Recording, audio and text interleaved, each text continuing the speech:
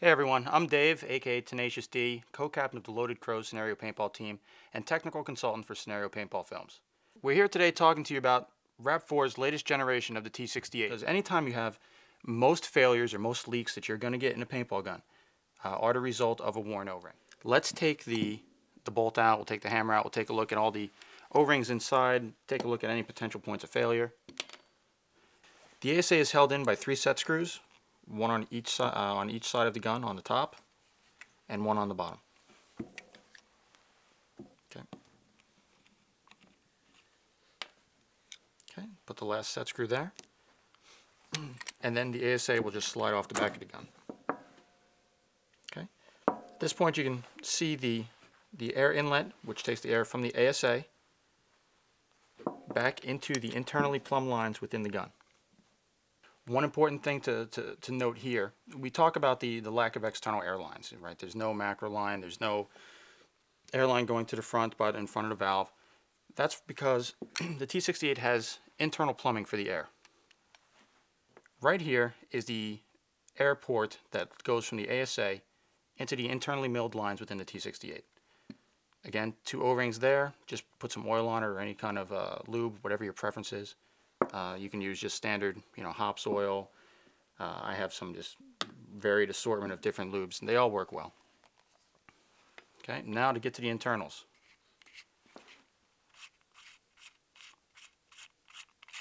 Again, like with most stacked tube blowbacks, they have obviously 2 tubes in a stacked configuration. The bolt being in the top, with the hammer, valve, drive spring, all located in the lower tube.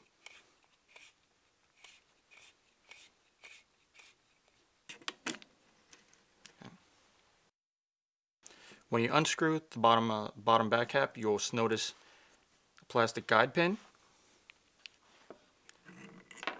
the drive spring, and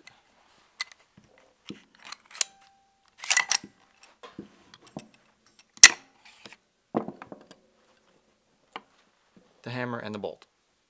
At this point, the gun is completely stripped down. If you're cleaning at the end of the day, you can take your swab, run it straight through, and actually I'll do that now.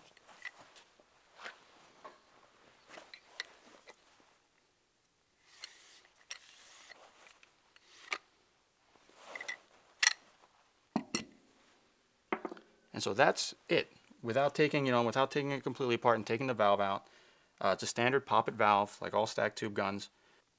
It's important to keep all these O-rings lubed, because anytime you have most failures or most leaks that you're going to get in a paintball gun are the result of a worn O-ring. Issue number 1. We've heard, and granted we've used this gun for a couple games, and we haven't had any of these issues, but they do occur. The first is the gun not recocking. This is most likely due to the O-ring right there on the hammer. In the event that you need to replace an O-ring either on the bolt or on one of the back caps or the hammer, most likely on the hammer, you do receive extra O-rings along with the Allen keys. So everything you need to maintain the gun, even rebuild it, comes with the gun. Okay, the way a stacked tube blowback works, the hammer slides forward, strikes the valve pin, releases the air, and part of that air escapes backwards and pushes the hammer towards the back of the gun. That is made possible by that O-ring. That O-ring is what maintains that airtight seal in the lower tube and allows the gun to recock. If that doesn't happen and you're having to pull the charging handle each time, this O-ring is most likely the culprit. I've seen instances where you'll chop a paintball in the breech and it won't recock. Another cause could be shell fragment is wedged in the breech between the bolt and the actual breech of the gun. That's something you just kind of muscle it and just recock it and clear that fragment out. But most recocking issues are caused by that O-ring. Just replace it with one of the O-rings that comes with the gun, throw some oil on it, and that should solve the problem. Another potential issue, you air the gun up and you hear a slight hissing coming down the barrel. Again, could be one most obvious cause that the gun is not cocked and the hammer is resting on the valve pin, just kind of opening up the valve just enough for a little bit of air to hiss out. Or it could be a cup seal has gone bad.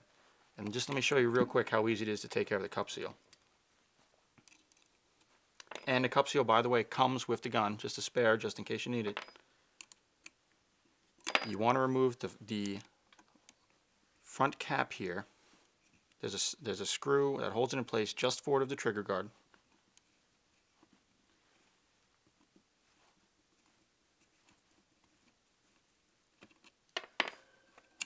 This slides out. Look down, you see a spring. And it's kind of tough to see, and I don't want to take any tools and jimmy it out.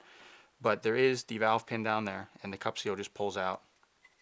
You just unscrew the existing cup seal, you screw this white one back on, and that should solve your problems.